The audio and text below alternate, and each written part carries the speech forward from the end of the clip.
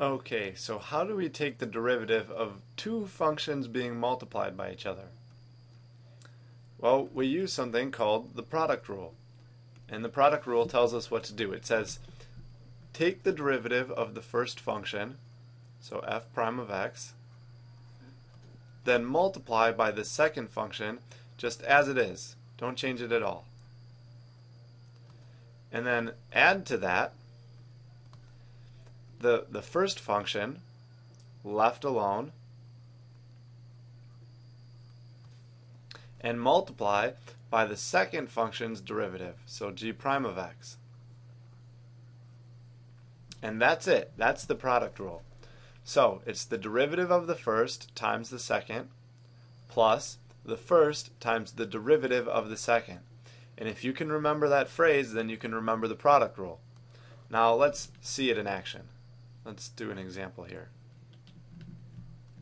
So let's take the derivative of x squared plus 5x times by 3x cubed. Okay, so the product rule tells us, so we're taking this derivative. The derivative of the first, well, what's the derivative of x squared plus 5x?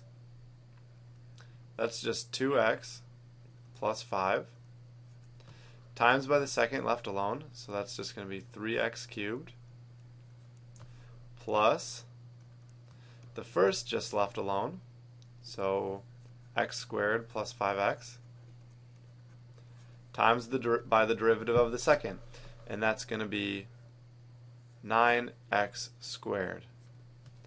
Okay, so that's the power rule. It's really easy to use.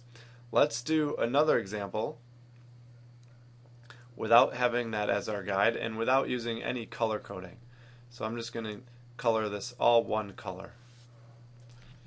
Okay, so let's see here. Let's try and take the derivative of x squared times the sine of x. Okay, well, this is equal to, we take the derivative of the first, repeat the second, plus the first times the derivative of the second. So the derivative of sine is just cos. And again, hopefully you can tell that if you can remember the wording of it, then actually using the product rule is really easy.